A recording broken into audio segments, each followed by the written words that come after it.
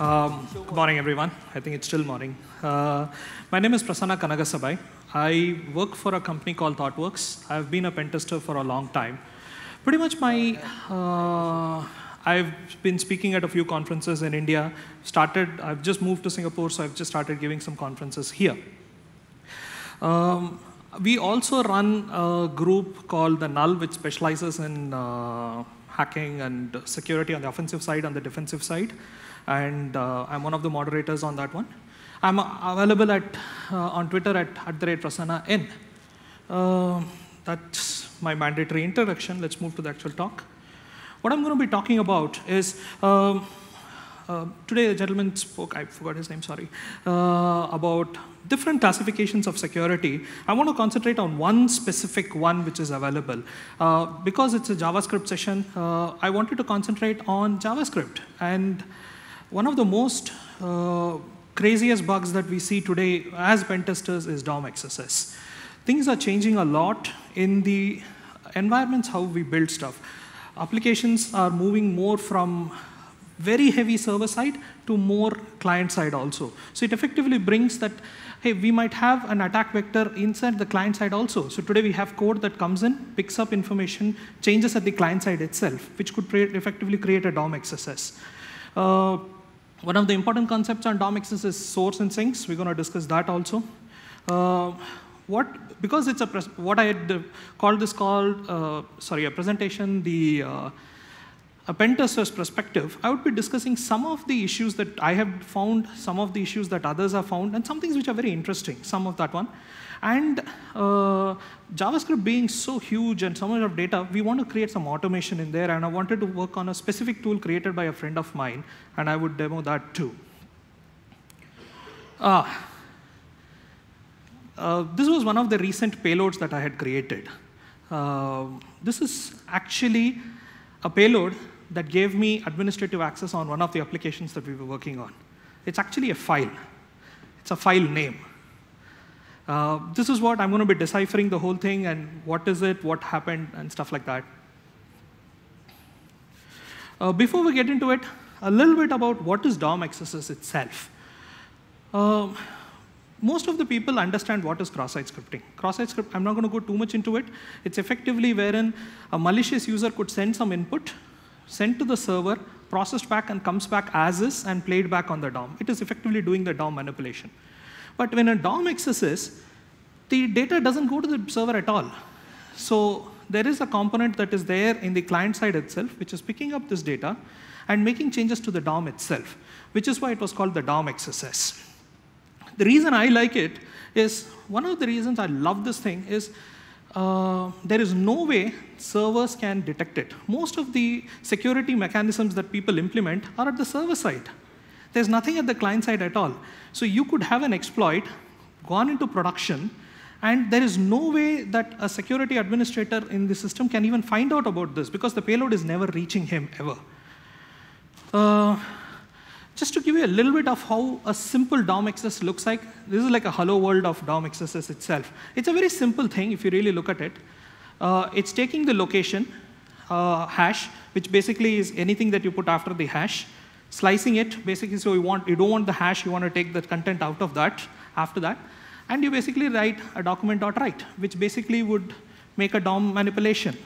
Could anyone know what would be the exploit that if you want to do this, what would you send? A simple JavaScript, actually. You could write an image tag with your traditional XSS would totally work in this scenario. That was not, I forgot your name, sorry for that. Some of the most important concepts when it comes to DOM XSS, we have two very, very critical things that you really think of: source and sinks. That's the simplest thing. What is a source? A source is a point of entry for a tainted input by a malicious user. What it effectively means is, these are places which a malicious user can send input into the application itself. As simple as that. And what is a sink? A sink is when you take this and manipulate the DOM. It's as simple as that. So one of the fundamental things that when I was learning security, probably 10 years back, a very good gentleman taught me a simple principle. security issues can be divided into two sets. When data becomes code, you have a major problem, and when code becomes data. It's as simple as that. All security issues can go into these two lines. Effectively, if you really think about it here, most of the important component is there are ways, there are DOM APIs which allow that a user input, which is string, can be converted into a DOM component itself. That's where the fundamental problem comes in. And this is where DOM XSS is all about. A very good location of what are the source and sinks is, I've just put up a very small laundry list, not the biggest one.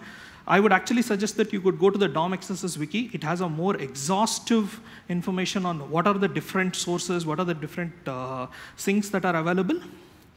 But if you really think about it, I want to spend 2 minutes here to talk about some of the eval. Pretty much dead. Nobody uses eval these days. While in my demos, I have used eval because it's easier. But if you really look out, set timeout and the function constructor can also execute code. These also can be used as DOM sinks. That's something that keeps missing out. And the eternal most important is the inner HTML and outer HTML. These could be effectively be used to change your DOM, which is why it's a sink there. OK, now let's get into the actual fun of things. Recently, I was pen testing one of an application wherein we found a DOM XSS, but there were two scenarios that were noticed here. It was basically said that the application or this bug is detected only inside an authenticated session. We take care of a lot of security controls in there. The application cannot be put inside an iframe so that you can't do a self-only XSS and stuff like that. So effectively saying that, hey, this is a very low priority bug here. Yes, we agree it's a bug, but it's not a bug. And the other thing that they told me was, we understand this is a file upload, which is what I showed you a few minutes back. And they said, it's a file name. What will you do maximum with this? All the special characters that you need to put inside a file name are blocked by the operating system. How would you even create an exploit around this? So these were the two challenges that, see, the problem was that the developers did not tell me it's not a bug. They told me, yes, we will fix this issue, but it's a very low priority issue. The problem with the low priority issue is it gets pushed off, and it gets slower to come in. And the application needs to go live, and I was worried that it could compromised. So I had to create an exploit. Before we go to it, let me show you a demo of the actual exploitation itself. So I basically created a test application because I can't show you the actual application itself, a lot of legalities and stuff like that. I can't show you the actual application. So let me show you a simple thing, pretty much similar like this, wherein a user could take a file name, and the file name was being reflected. So what the developer did was he just took the file name, he trusted it, and he just placed it on the DOM. And effectively, it created a cross-site scripting, which is the DOM XSS. But the problem now is the one that we discussed. How do you weaponize this exploit? This is where it came in. Let me show you something. How many of you know of an amazing tool called Beef?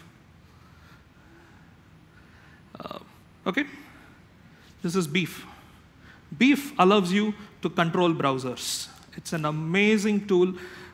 So a lot of cross-site scripting, when I do, people think that it's just alert boxes. It's not really alert boxes. It gives me capability to run, execute JavaScript. That's the real problem. To prove a point, I wanted to show that, hey, I'm going to control your browser. So let's do this.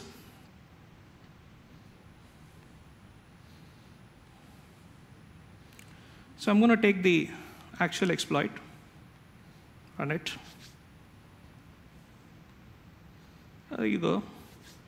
Everything about your information of your browser. If it's, I've used localhost here, but it could be anywhere across the globe if it had gone to production. Thankfully, we fixed it after this demo that was done.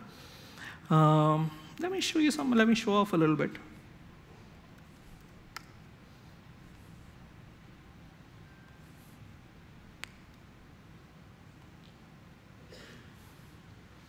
Do you see the CSRF token there?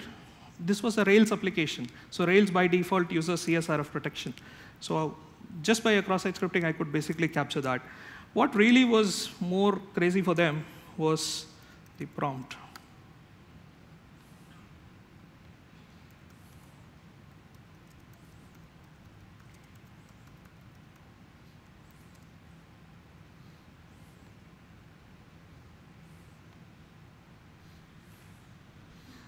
It would actually send messages. You can craft HTML. You can create whatever you want. Beef allows you to do anything that you really think about. That's the power of this one. Coming back to the exploit, let me go back to the presentation. OK.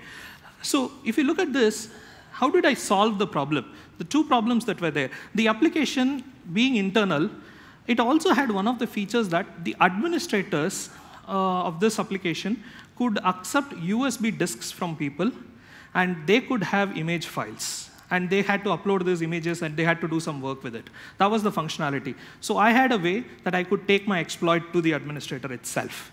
Second problem, how do you deal with special characters not being allowed by the operating system itself? Because I have to write a file and put it on that USB disk and give it to the administrator. How do you solve that problem? Again, JavaScript. If you really look at it, all I did was I made an exploit, converted it into base 64, and used the A to B to do the job. So then I sent it to eval to execute. It's as simple as activity as that. But in this, I found some very interesting things that came out of it.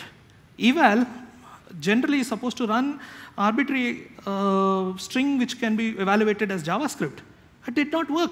It wasted an hour of working with it. I realized that when you use eval in a file attribute, it does not work. So what I had to do was, if you look at the first one, I changed eval2 is equal to eval, and then executed it with eval2, and it simply works. So some controls that the browser started putting in could be just bypassed using a simple fix like that. That was what the first exploit was. Moving on.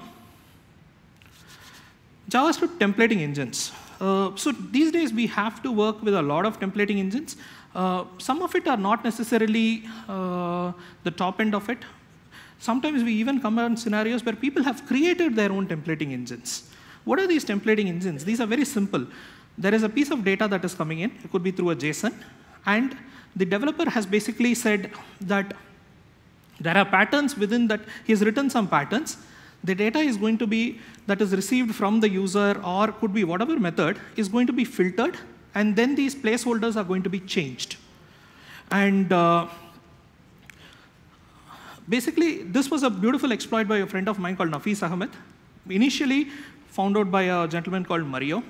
The links are provided there. So what this basically does is, there is some filtering, wherein the data is coming back, and there is some filtering that is there. But how do you bypass this filtering? That is what this demo is all about.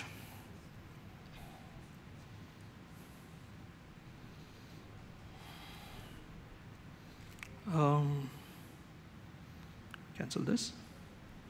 So I have not written this piece of application into my blog or test application yet. It's still in my JS fiddle. But let's do this one. So if you look at this piece of code, it's a very simple thing. It's going to take the user's input. There is a placeholder here, which could be like your templating engine, which will change the placeholder. Please notice that there is a filtering that is done. The filtering function here is a standard filtering function, which basically will make sure that the data output you put in. So basically, this is going to take a value and make it an image SRC. The data, if you notice, the placeholder is between two single quotes. So to break out of this context, you have to break out of a single quote. And then you can pass your standard on error or something like that, which will execute your JavaScript. But please notice that there is a filtering condition here, which basically says that if there is a single quote, double quote, or any of the angular brackets that are there, which are what are the ones that you need to break out of this context, are being removed. Now, how do you break out of this one? So let's just do a small demo of it.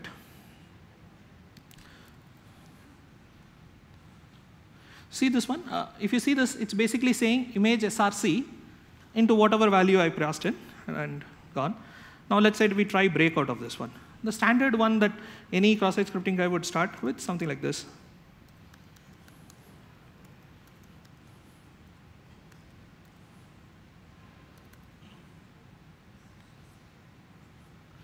Please notice, it is still within the single quotes. It's not gone out. How do you break out of this context? If you do not break out of this context, the filter is actually working. That means that the control that the developer has placed is actually good and it works. But there is a problem here, and which is what Mario had pointed out, that browsers behave a little different. There's something called a mutation XSS, which basically means that, let me show this one, and let me then explain about it.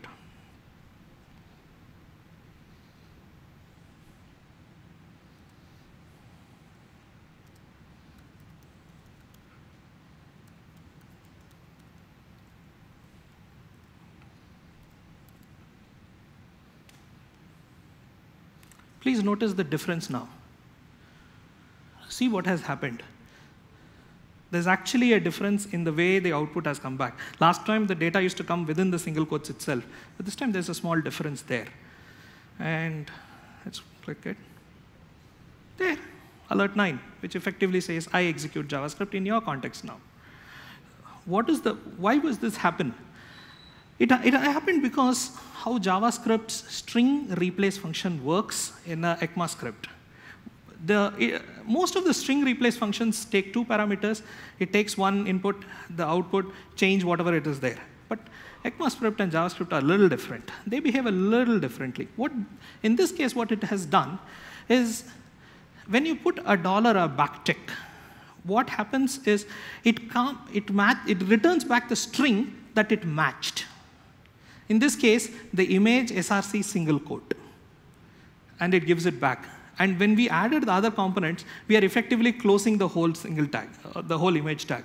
And because it's a whole image, src equal to single quote, and then an error thing, the browser will basically render the image. It will try reading that file that is there. Effectively, it's not going to get the file, so it's going to go into the on error and execute this itself.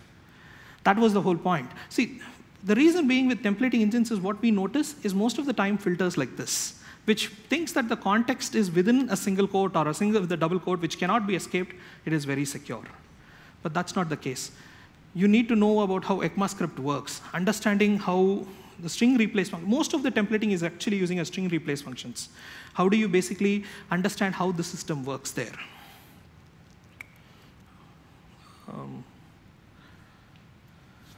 So that was what it is. I've given in some more information of where it is, and you could pick it up from there and information on that.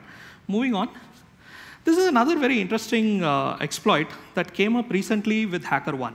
And HackerOne basically said, hey, we were affected by this. We gave out a bug bounty, and I forgot the gentleman's name who found it out. And there was a good amount of payment for this one. I found this very interesting because when you see this, you really see the power of how browsers really work. Let's get back to this one. So let me create a new blog.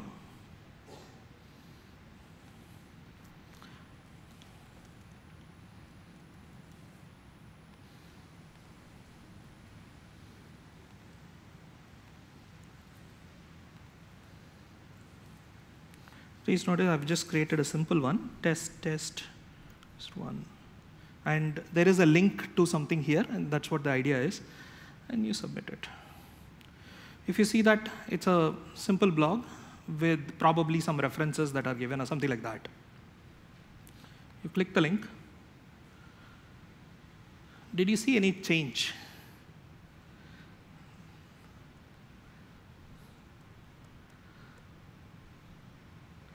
Look at the parent. The parent can be controlled. The parent was effectively 127.0.0.1 8000 port, right? I've made it go to beef. Just as an idea showing you beef project, effectively I could have created a HTML page and exploited this guy with a beef again. But I didn't want to show that. I wanted to show something different, which is why I chose to put the beef project itself, just to give you an idea of what can be achieved here. Imagine this, a fake banking application All you know is you went to a blog, you clicked a link, and you see your banking. And with technology, attack sequences like tab nabbing, which is you have so many tabs open. I have multiple tabs when I work with. And you just put a fav icon there. It will look like you're into your Gmail or you're on an internet browsing site, something like that. In effect, you could be just giving away your credentials to someone else. How simple is that? That was the other very interesting exploit that I worked with. The one that also that I wanted to show on my last one that I wanted to show about was something called a window.name. What is window.name is one of the very unique properties. How many of you know it's actually a cross-domain accessible property? Okay. Do you see a risk because of this? Yahoo had a huge DOM XSS a long time back using this PM-specific one. It's fixed at this moment. It doesn't have it anymore. But just using a window.name. Let me show you a demo. It's a very simple one. By the way, before I go into this one, I forgot that I didn't show you what I did with the previous one. The previous one, it's as simple as this. It was again using a window.opener.location property. What I did was I just have, so once it landed on the attacker's page, it said that change the opener in this case being the parent itself. So effectively you can use this, a child could basically change how the parent would behave. That is what the previous one was. Sorry, I didn't show you the last time. The new one that I wanted to show you about is a very simple one, something like this. Wherein here what we're going to do is we're going to open a window itself or use JavaScript's window.open to open another child case in this case. So the last time we were at the blog page and we opened another application. This time we are going to be at the attacker page and we are going to use the blog as my victim. So I'm just going to close this, go back here.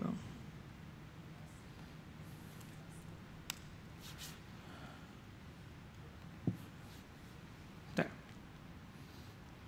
Please notice here, the page at 127.8,000 is saying that hello to 9080. It was 9080 which opened up this insecure blog, right? So effectively information that the 9080 domain set was read by the insecure blog which is running on port 8000. Though it is different, same 127.0.0, but I'm sure most of you understand what same origin policy is and it is different domains. It's effectively considered a different domain. So data communication between the two are controlled and restricted. And effectively what we did was we used this component here to basically say that I as a user, I'm going to give you some data. Now you as a user is basically going to take this data and convert this or read this data and, sorry, I lost a few thoughts there. I was just looking at the time. So what it basically is, let me just go into this and show you how it actually happened.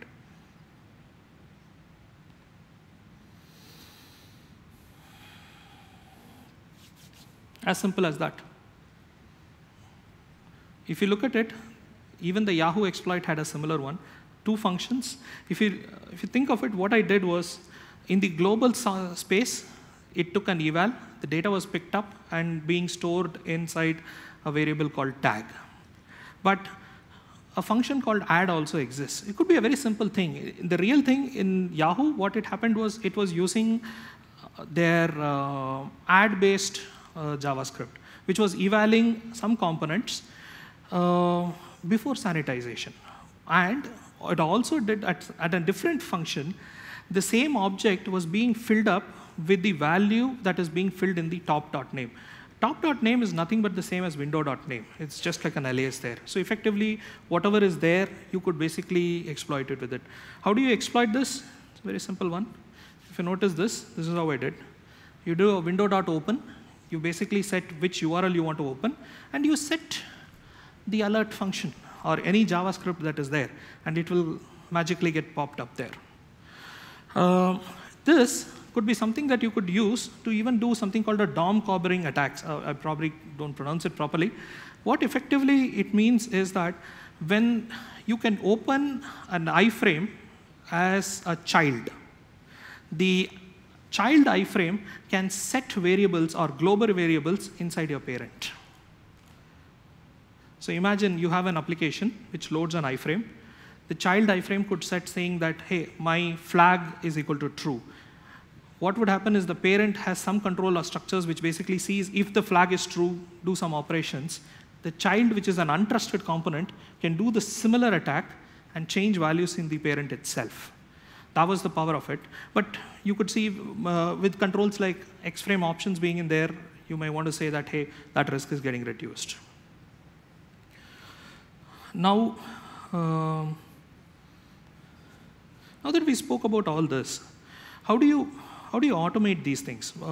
What is the thing that we the point that so JavaScripts are getting huge. Today we have applications, let's say Angular or a Meteor, which is so huge. The amount of time that can you do this manually?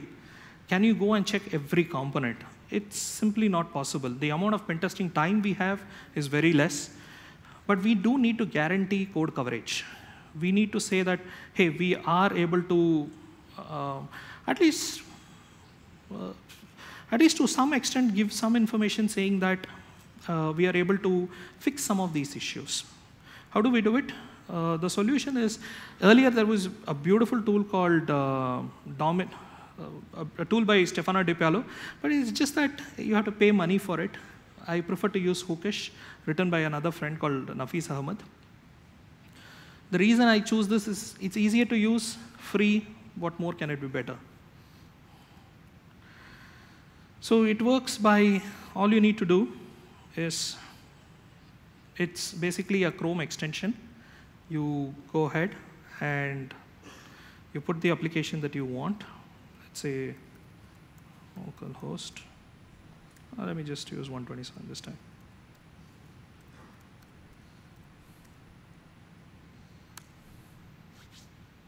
And just keep browsing.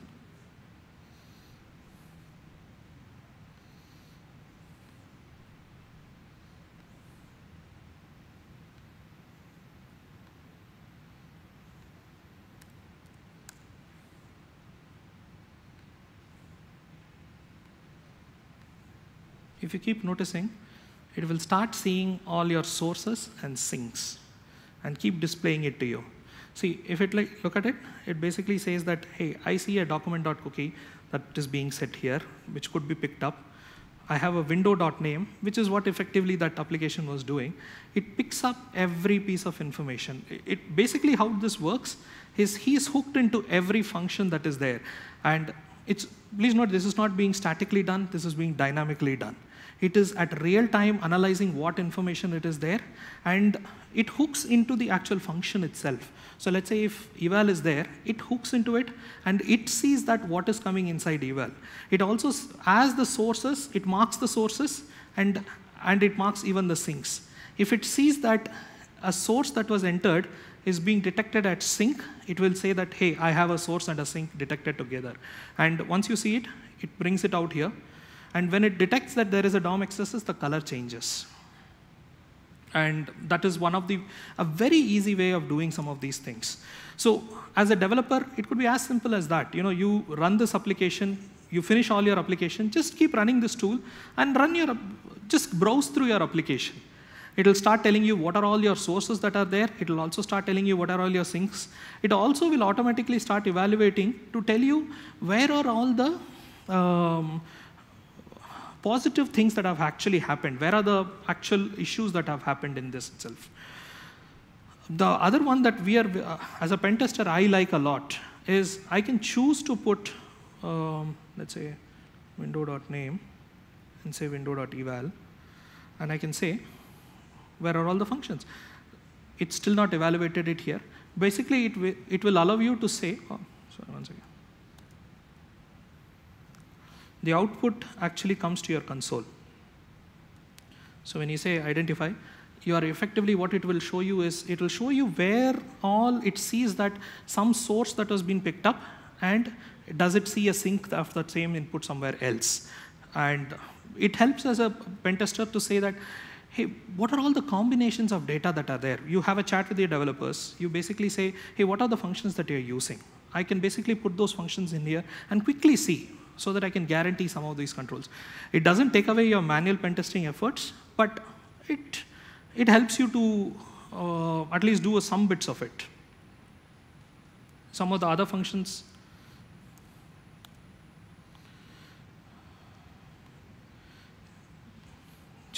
I spoke about DOM cobbering, wherein you can change the global variables, right? You can use this to find out what are all the different global variables that your system or this page on the 127 is basically using. You can see that who is using them. If any changes that are happening, you can find them out from here.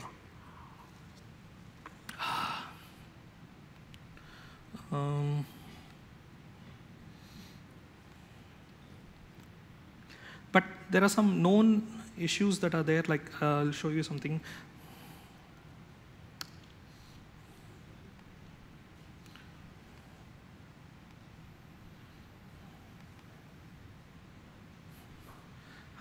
The same thing that I was working with doesn't seem to work when I use Hookish. How do you figure that out? Is if you go to your thing here, it tells you what are all the things that are hooked on. You can even control some of these. These are the parameters that you need to work with to, like in this case, I might have to tune some of these things. Basic reason is my application is not being written properly. If you look at it, every time I go to the new blog, I have to refresh the page there because it's not properly written DOM yet. I need to make those changes and tweak some of these things. Hookish should be able to help you there work with it.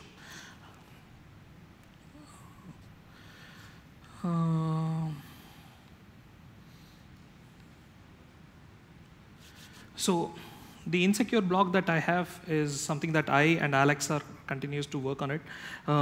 We are trying to put in as much DOM accesses that we find. We try putting into them. We start dumping our. So the idea being is we want to learn ourselves. So we try writing our own insecure applications and try exploiting them. The last one that I showed you about how templating engine works, the idea that we have is we could create something like an avatar, and which would update in real time an avatar there, which would have a simple filtering there, and you could bypass. That's the whole idea. And it's available again at my GitHub link there. That's all pretty much I have to talk about. And if any questions, thank you, Prasanna. Thank you. What's the solution for that underscore blank issue? Very good one. Sorry, I didn't talk about it. The fix is basically, before you do a redirect, basically set the window.opener to null. You set the window.opener to null, effectively this problem will be solved. That's the fix that HackerOne is using right now.